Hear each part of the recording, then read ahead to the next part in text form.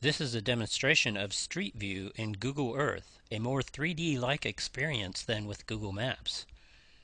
When you first bring up Google Earth, if you look in the lower left, look for the Street View layer and turn this on. Once you do this, you'll see gold camera icons appear over countries that have Street View imagery available. As you zoom in, you'll see more and more camera icons appear. The closer you get, the more appear.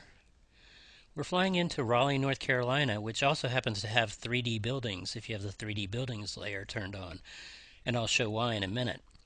But once again, as you get closer into the streets themselves, you'll see all of the camera icons appear that are available, and when you get really close, you'll see spherical photos. These spherical photos are the Street View images themselves as seen in 3D. If you click on one, a place mark appears, and you can click on the photo to go into the photo. This is the photo viewer mode of Google Earth. In the upper right, you see controls for controlling the view. Drag the white rectangle to move the view around to the different portions of the photo.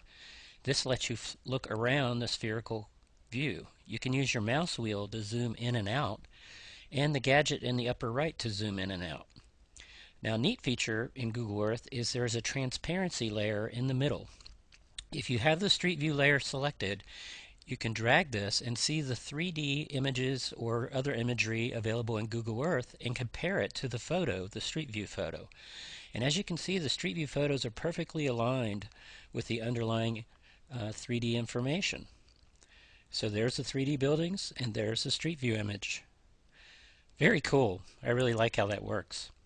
Now, another thing you can do inside the Street View images, you can see the other Street View image camera icons. If you double click on those, you traverse to that image and see it, and you can move around and look. So here we are moving down the street and making our way to the intersection. And then at the intersection, we can look around, change the transparency layer, and once again see that we're now in the new position without having to move in the 3D domain. Now, if we exit the photo, we can fly around to another street or another intersection or another city if we want. Find another Street View image, click on it, and once again fly into that image. Now we can look around and once again compare the transparencies.